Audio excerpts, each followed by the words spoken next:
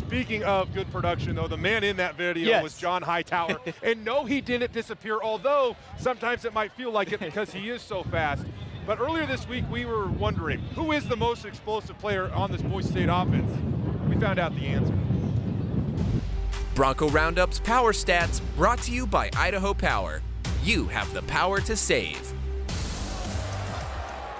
From the moment he touched the ball last week against Portland State,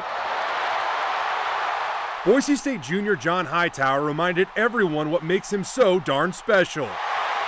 Very explosive, very dynamic. He has legit real speed, and that's what makes him different than most in college football today. Whether it be in the return game or on offense, good things usually happen when Hightower touches the ball. After averaging a team-best 16.3 yards per catch in 2018, he's leading the Broncos in that category once again in 2019, and continuously proving he's a matchup nightmare. He's a deep play threat, and he can go get the ball, and they want to one-on-one him, and we've got advantages. When it comes to putting points on the board, Hightower has proven he's the most efficient option the Broncos have at wide receiver. He's an extremely intelligent football player, one of the best I've been around, and very explosive, very dynamic. 20.5% of his career receptions have ended with him standing in the end zone. How does that compare to some of the other elite? Austin Pettis, who holds the school record for career touchdown grabs, scored on 17% of his career catches. Matt Miller is the program record holder with 244 career catches, but only 11.9% of them went for 6. Finally, few if any players were as explosive as Cedric Wilson. Despite averaging 19 yards per catch as a Bronco, he crossed the goal line on just 12.9% of his career receptions. All of those numbers are impressive, but none hold up against Hightower. It's those comparisons that lead me to my next question. Is he one of your most, if not your most explosive offensive guy? I would say he's the most explosive guy we have, no doubt. There's not a lot of guys, quite honestly, in college football that have that kind of speed. Hightower truly possesses the ability to score from anywhere on the field. In his career, he has found the end zone from almost every level of the field, including twice from 60 yards out and 3 times from 40 yards out. In addition, no other offensive player on the active roster has scored from 55 plus. Hightower has done it 5 times, twice on the ground, twice through the air, and once on kick return.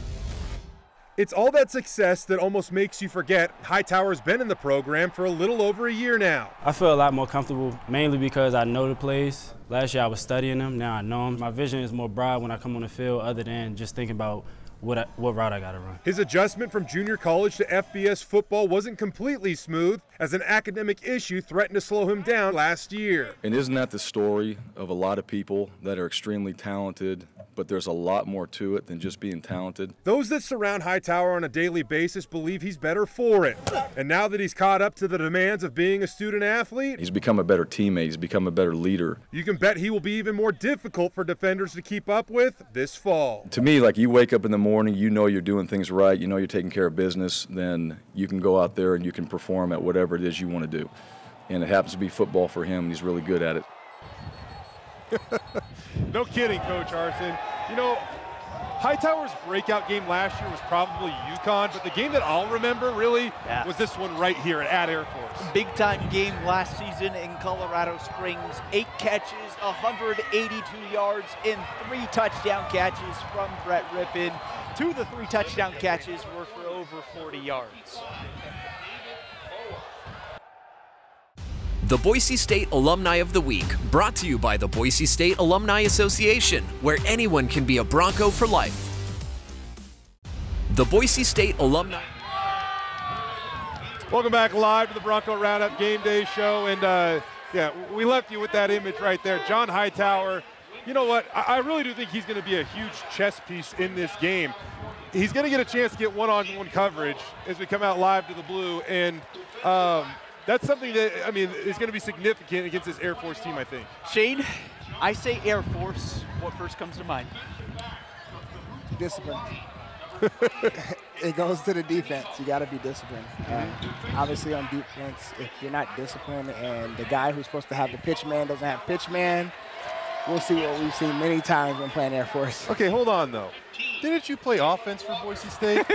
I did. And you're still concerned about the triple option.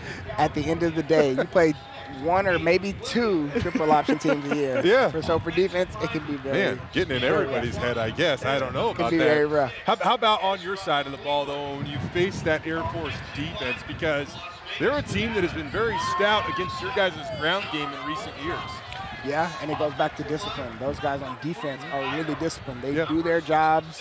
You don't really have those guys who, oh, I want to be a superstar. I'm going to do my job and someone else's job. So you got to be very disciplined on offense. Shane, you go back to last week's performance in the win over Portland State. You had CT with 2 touchdown grabs. Hightower had one right here in the corner of the end zone. He had the kickoff return. What stood out to you about the wide receivers' performance last week?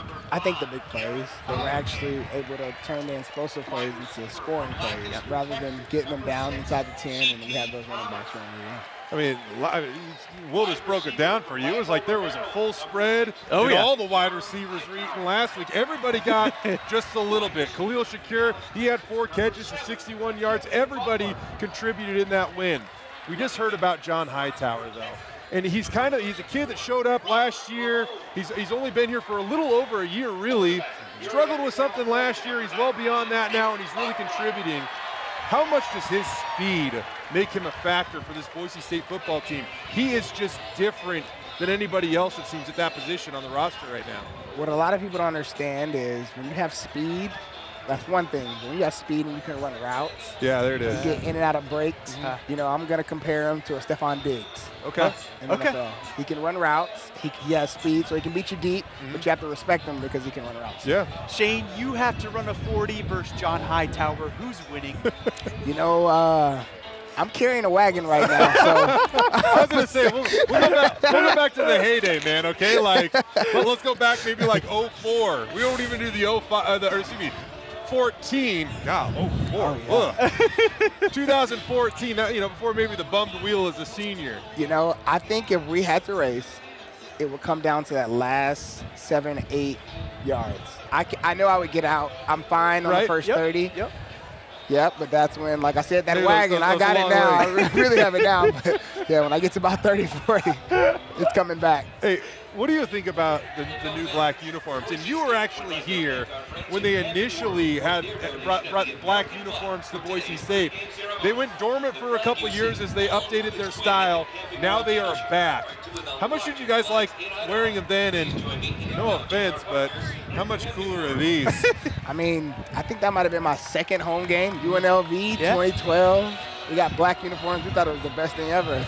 So these guys are coming out. They look like Power Rangers. Trying to see how I can get one of those jerseys. No kidding. Shane, you look at tonight's matchup. Air Force has got Boise State a couple of times over the last decade. It's a Mountain Division game, short week, triple option. How important is tonight's game?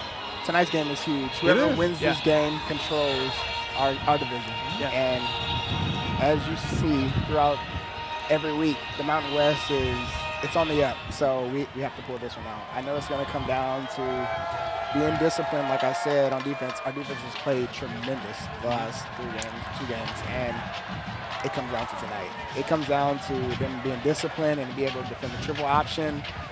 I mean, it's a big difference than what they've seen. It's different than Florida State. You know, those guys are athletes, but this is the triple option. Yeah, I would hate to play defense. I'd say that. I would too. Shane, we appreciate it. Earlier on the show, we were joined by Brandon Thompson. Just now, Shane Williams-Rhodes, 2 of the best to ever put on the blue and orange. Shane, we appreciate it. Go enjoy the game, buddy. Thanks, Shaner. Right? Good seeing you guys. Wagon, baby.